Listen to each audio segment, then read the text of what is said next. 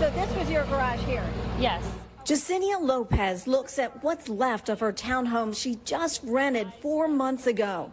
She moved here to have more space for her 5 children, ages 7 to 14.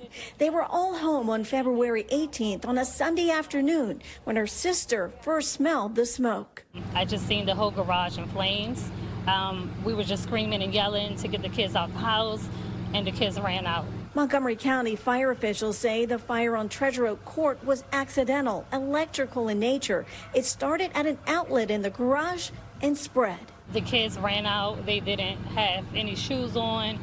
They had shorts on. It was very cold the day of the incident.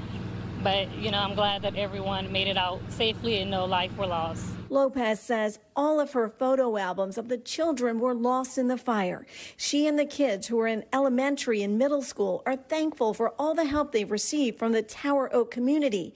They're starting over from scratch. We currently just need support overall, clothing, shoes, any financial assistance will help, and just trying to see if we can find a new home. She says her insurance is covering their hotel room through Saturday. They're desperately looking for housing, hoping to stay in this community.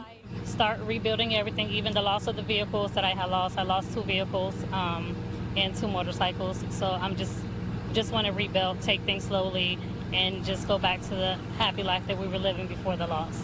Darcy Spencer, News 4. The family has set up a donation site to help them get back on their feet.